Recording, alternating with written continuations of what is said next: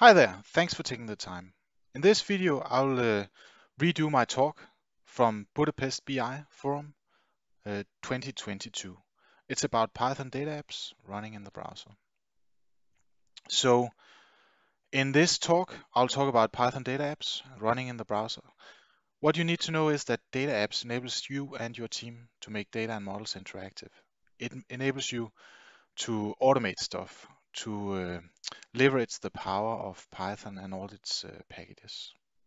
In this talk, I will introduce you to Panel, which I believe is awesome, and I'll show you how easy you can now share your data app with the world. No server required. A little bit about me. I'm Mark Madsen. I have a background as a PhD in math, and I'm a chartered financial analyst. I'm an expert in data models and analytics within finance and energy. It's my professional passion, and I have I have a, I have a lot of experience in that domain.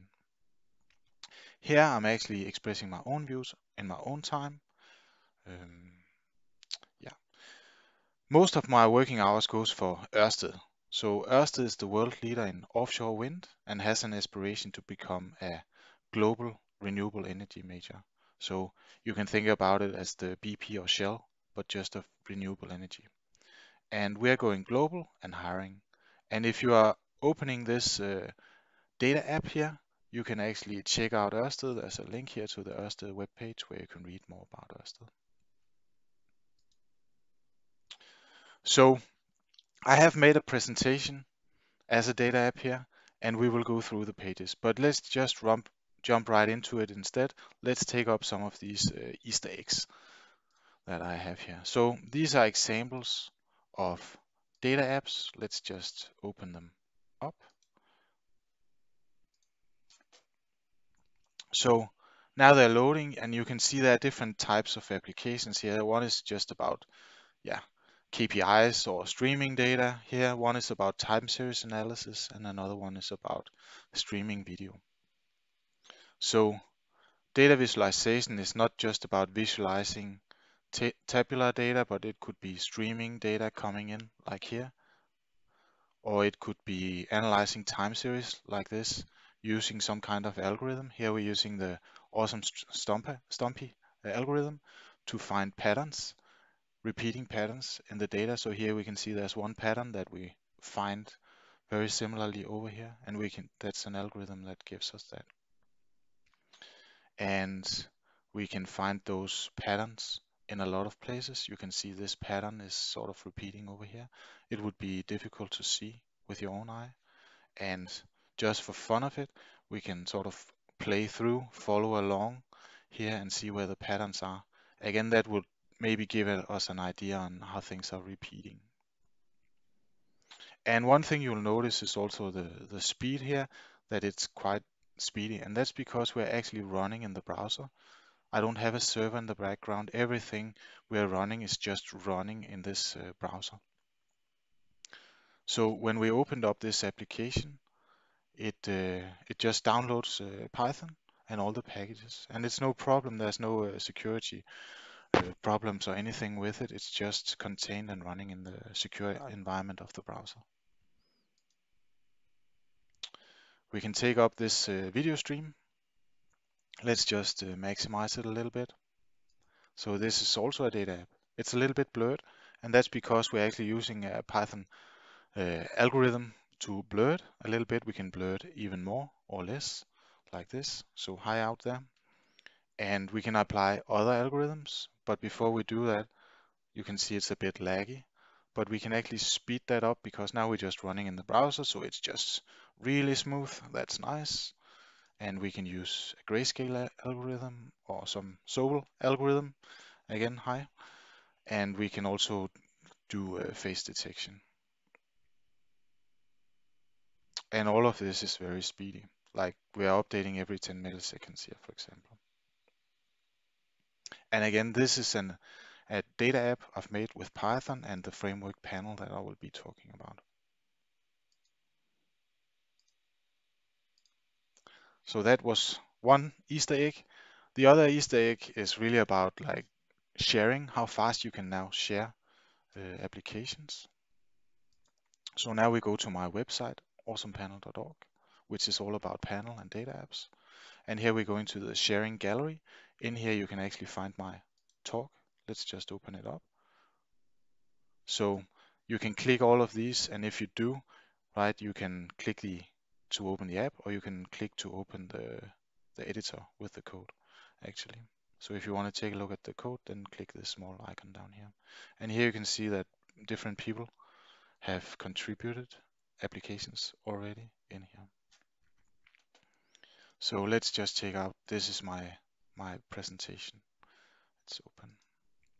And the way you can also contribute your app is really easy. You go here to awesomepanel.org and go to the sharing service, and then it opens up. What you will see is an editor with code. You can put in your own code, and then you can convert it and get an application over here. And in the end, you can actually share it over here. So let's try it. Let's take my presentation. This is my presentation. So it's a lot of code. Now I'm just putting it in. It's some code. You can see 300 lines of code. That's actually a lot of code for Python. So now you actually can see I've built it. It's running over here just in the browser, installing packages. If I go over here, I can log into GitHub. So let's just do that. And that will enable me to start sharing. So here I could share this again as Budapest BI 2022. Let's call it test and share it. So now it's working. You can see up here it's working. And yeah, it's released. And now I could copy a link, or I could open it, or I could download. So downloading, I just did that, will give you a zip file with all the source and target build files. But we could also open it. Let's just do that. So now it's just opening, and we could take this link and share it on Twitter or LinkedIn, or send it on an email or something. One thing you also could note, if you don't want to share the application itself with the world, is that if you're writing a small data application with panel, like just a hello world application, let's just convert it. So whenever you convert it up here, you will actually see you get a unique URL here, a very long URL. You can take that URL, and again you can share it, for example, on Stack Overflow or Discourse site or something like that, wherever you want to share it. And the people who access this unique URL, they will be able to go back and find the code and see the app. And actually all the code is encoded in this long URL. So it's not because I'm storing on the server this code, your application, it's just embedded in this long URL. So it's a way to share your applications. Please note that the code will live on my server for a short period of time while you're working in here, but the intent is not to keep it around. If you need examples to inspire you, you can pick an example over here. So again, this is a data app just running in the browser. You can see the code over here. And this is a conference about BI. So it's a lot about Power BI and Tableau and so on. And one of the powers of Tableau, for example, is easy cross-filtering. And we have the same here with panel, and it's HoloView's ecosystem, that it's really easy. Like you just define a few plots. That's what we do here, a scatter and a histogram. And then you say you want to link them, like add the cross-filtering, and you say the scatter should be linked and the his should be linked. So that's what you do here. And this is all it takes to get a nice dashboard up and running with cross-filtering and everything. So that's, yeah, a little bit about how easy it is now.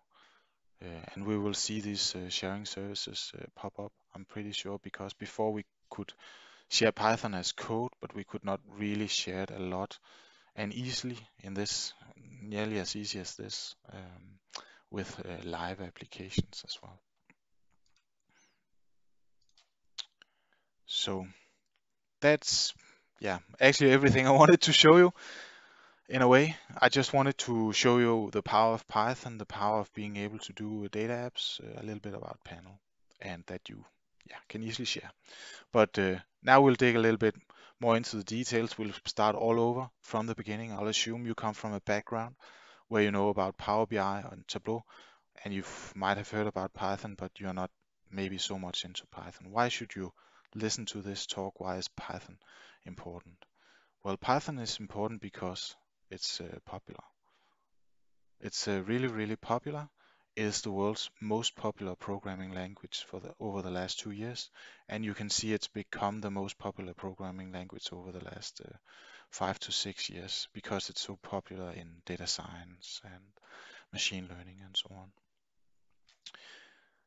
It's important to know about Python because it can give you a lot of superpowers via all the Python packages that are available. There are more than 400,000 Python packages available. So if you're a financial analyst, you can find a lot of packages that could help you. If you're a chemist, you can find similar package.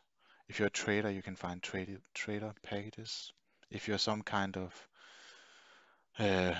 engineer, then you can find packages and so on. Or if you're just into database, you can find a lot of packages. So let me just show you another power of Python, that's readability. So if you want to define a simple function, this is a function, you can read it. It's called sum, and it takes two arguments, a and b, and it returns the result as the sum of a and b. And what you can do with panel is you can add panel to the mix, define some widgets. So the widgets are the two you see over here, and then you can lay them out in a column, and you can bind, that's what you can do, the function, so the sum function, to the widgets a and b. And then you get a nice little application like this. And then you can say, but that's not so much. But actually it could be a lot. Like if your algorithm, if your function was a little bit more complicated, then it's actually a superpower to be able to actively inspect the function and maybe optimize the parameters and so on. And it doesn't stop here, because right now we're just returning integers, but actually panel works with most of Python's objects. So for example, if you're using a plotting library, for example, Matplotlib, Plotly or Bokeh, if you return one of their figure objects, then panel will know how to display that in a column, and then you could have a plot that updates here. And that's actually what I want to show you in the next example. So let's take the code. So here the code is very similar to before. We have the widget still, but here the function, we call the function plot, and this time it just returns a plot instead. We're using hvplot because hvplot is a really simple to use and very, very powerful plotting library. So it just returns an hvplot here.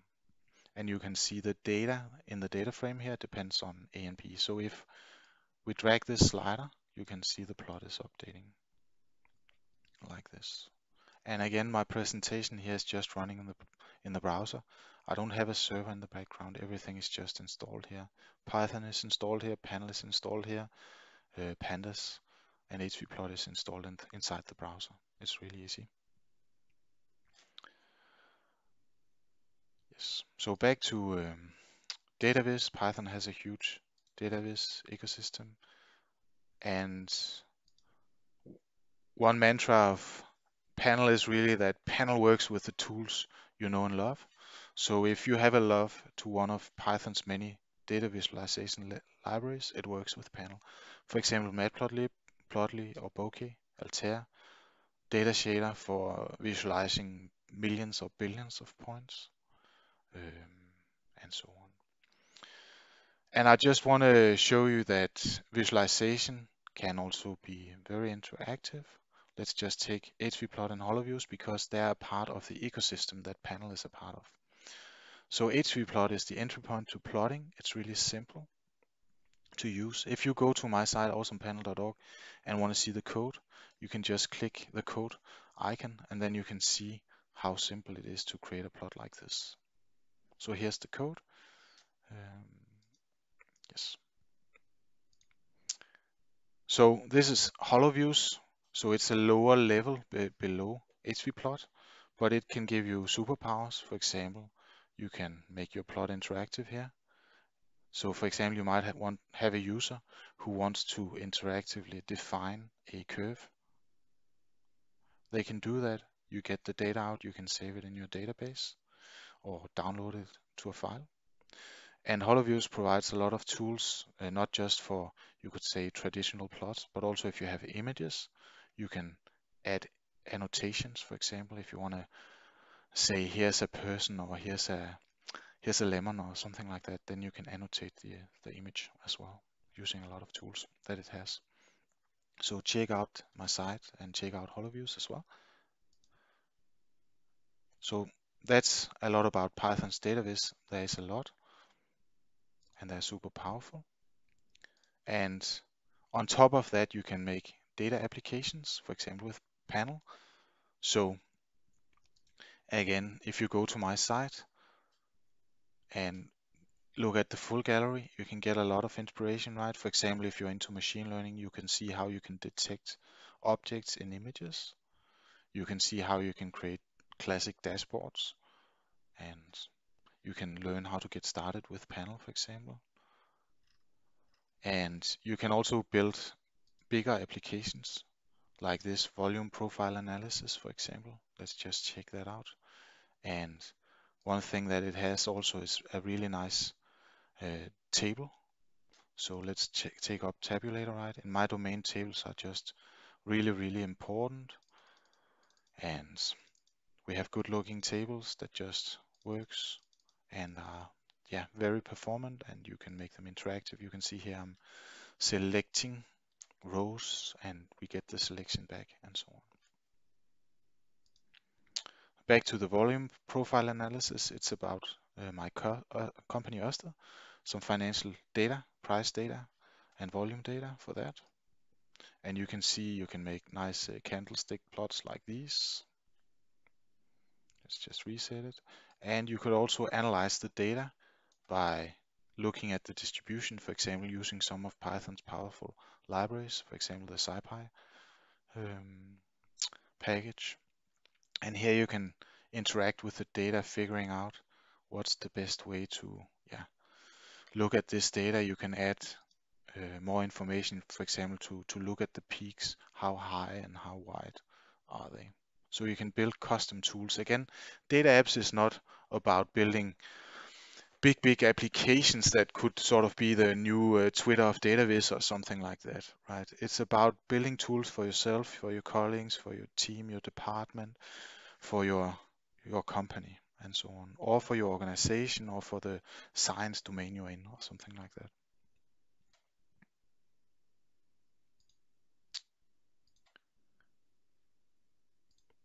I've been talking about Panel. I believe it's awesome. If you don't know about Panel, it's a Python framework for data apps, data visualization. It has 600,000 downloads a month, 2,500 stars on GitHub. It's a part of this ecosystem where you should start with Panel for dashboarding and hvplot for visualization. And then if you need more, for example, geographical visualization, you go to GeoViews. If you need to visualize big data, like millions or billions of points, you use Datashader and so on. And these frameworks are open source and free. They are backed or sponsored by, for example, Anaconda.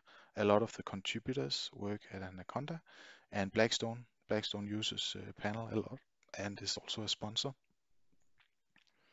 And over here you can see this is a small video of a blog post I wrote about why I believe Panel is so awesome. And yeah, you should read it because there's a lot of information and a lot of this in there. So I hope you'll find it nice. But what I would say, it's not only about the end user experience, but it's also about the developer experience. It's simple and performant that you can develop in your favorite editor or IDE. And when you save your Python file, you can just see the changes or the results immediately. So it's really, really nice.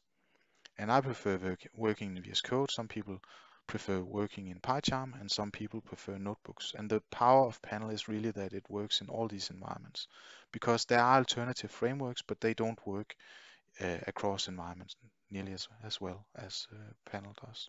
So that's one of the key strengths, that if you are a team if you have different preferences, then you can actually work together in this framework. So check out this blog post. Also, if you are getting started, if you have questions, if you want to showcase what you have, you can go here to our discourse site, holovest.org, and you can showcase just as I've done.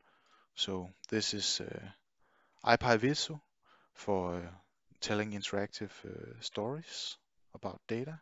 You can use that with panel, of course. And a lot of people go here to ask questions and interact and share knowledge and so on. So we have a very active community site.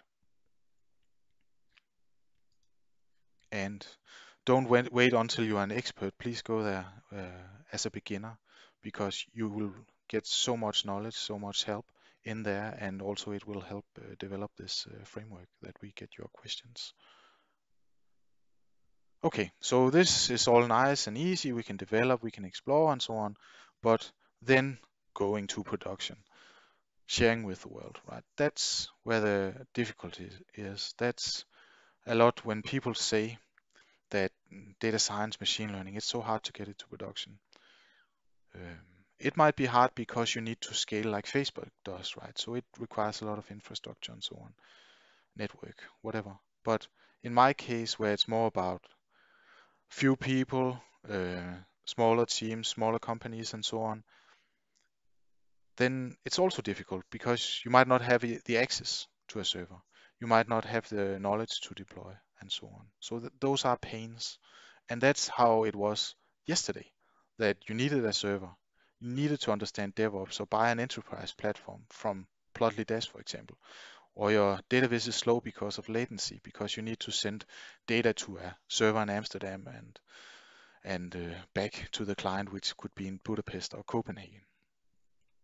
And also, if you want to create tools for users that might have confidential data, then the server-client architecture can sometimes be a problem. If, for example, you want to provide a tool to somebody who has data about children that they are caring for, they might not want to share that data, but still they might want to have a tool to reorganize that data, to extract insights and so on.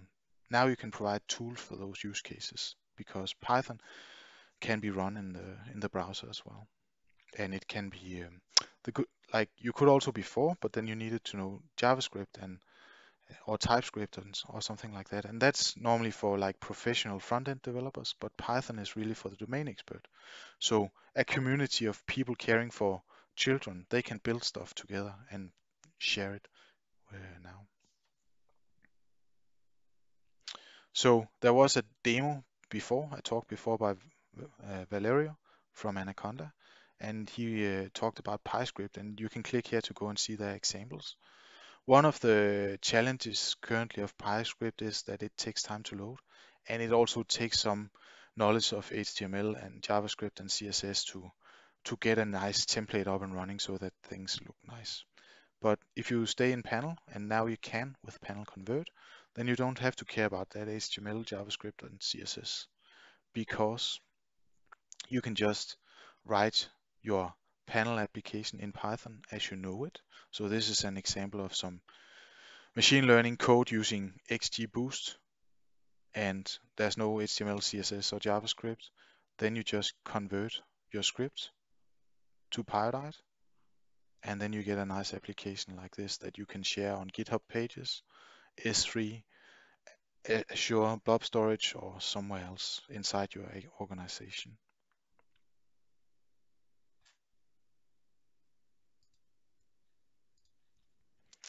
So that's panel convert. And then we have panel sharing, as we saw in the beginning. It's now really easy to, for example, upload some code, convert it, get an application out, copy the long URL, or just log in and share your application with the world. So yeah, now you can copy to Twitter and share this application with the world.